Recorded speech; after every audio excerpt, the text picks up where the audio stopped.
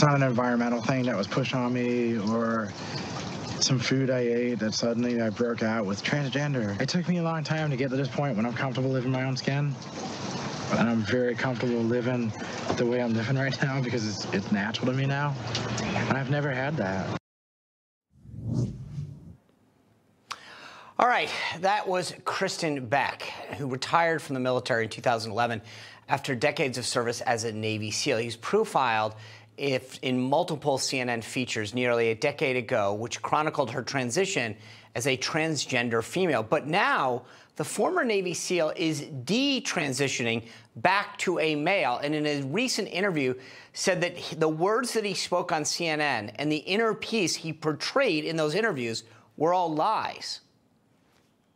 Everything you see on CNN with my face, do not even believe a word of it. I destroyed my life. I'm not a victim. I did it to myself. But I had some help. Darn it. All right, joining us right now is clinical psychologist Dr. Erica Anderson. Dr. Anderson, thanks for being with us. My pleasure. Thanks. You know, I know that you met Chris Beck 10 years ago, shortly after he transitioned.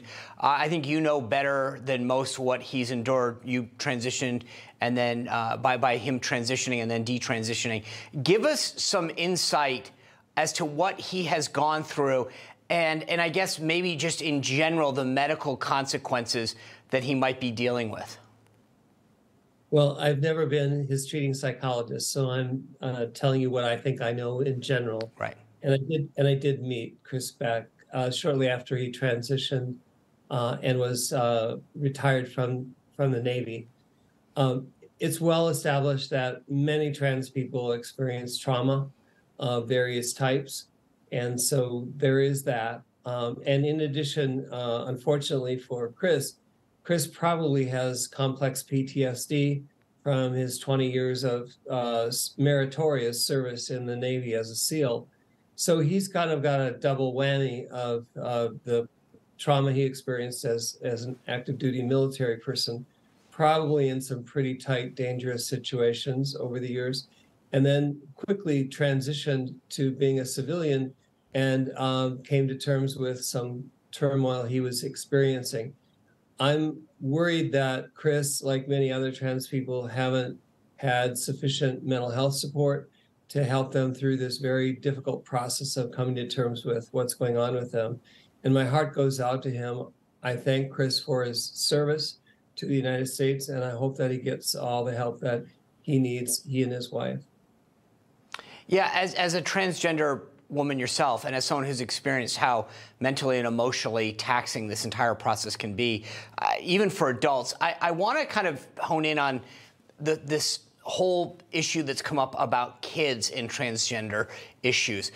Are you concerned at all about the age at which we're discussing this, or and I apologize if I use this, but pushing the issue on kids? Because I think in some cases, I saw the American Girl book come out the other day, and the question is, are we taking issues that children might not be ready to mentally understand and forcing them on them to think about at an age that they might not just be ready to comprehend? It's a good question. It's a complicated question.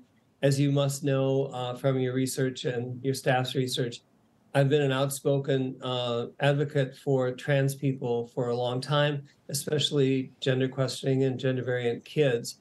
But I have publicly stated and written and been interviewed about this and said that I'm worried that it's gone too far, that in our zeal to support people with sexual and gender minority identities, that we may have overcorrected.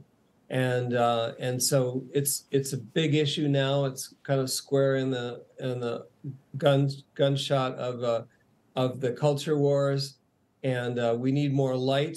We need less heat. We need to be careful, I think. I'm interested in what's best for every child, and for some of them, it may mean a gender transition. And so, you know, I'm eager to have a role in the conversation. Okay, but as someone who is a mental health professional themselves, I guess the question is, a lot of times as a parent, my kids will come to me and say, you know, should I do this? Or, and they're relying on others, as they should, to make decisions on in their best interest, and they're questioning a lot of things at those ages, at 10, 11, 12, 13, 14. And the question is, where is that line between a child or a preteen questioning things and them knowing the answer, right? So if we make a decision about transitioning them at 13 or 14 years old, when maybe they were just asking questions or they were going through a phase, where's that line, in your opinion? Well, it's difficult to draw that line, and it requires examination of the particulars in any individual case.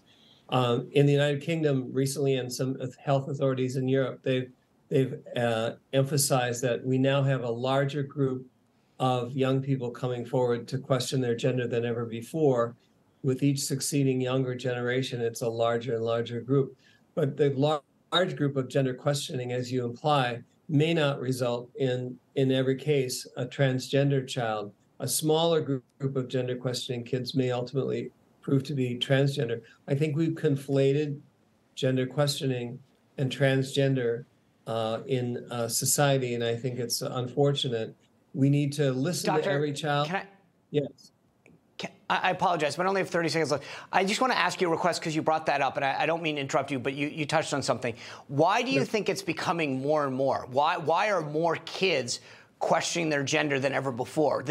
It didn't seem to be an issue when I was a kid. Why are they doing this at a greater rate? Well, LGBTQ acceptance has improved in the last decades, and I'm in favor of that. I'm in favor of greater acceptance of everyone in society. And so kids know that it's safer now than it might have been in another era to question these things. And kids are feeling free to question all kinds of things. That's the normal course of things, particularly for teenagers who are trying to explore their identity. So we have more kids questioning. But do you think that there's a role? I mean, I think there's one thing between a kid questioning and it being pushed on them. And I find that to some degree, the media and some of the left is sort of, when a kid might question and sort of them questioning, like a lot of kids question anything, that they're being pushed towards a side as opposed to being able to question something. I wonder how much the media is responsible for some of this. Well, it's no question that young people consume social media in huge volumes, greater than ever before. There's no question that there's influence from peers, and these factors are important. The pandemic that we are not yet completely through has isolated many kids and forced them online, and unfortunately, they're learning a lot of things that aren't very helpful. Yeah. Dr. Anderson, I appreciate your time. Thank you for sharing that with us. Thanks for having me.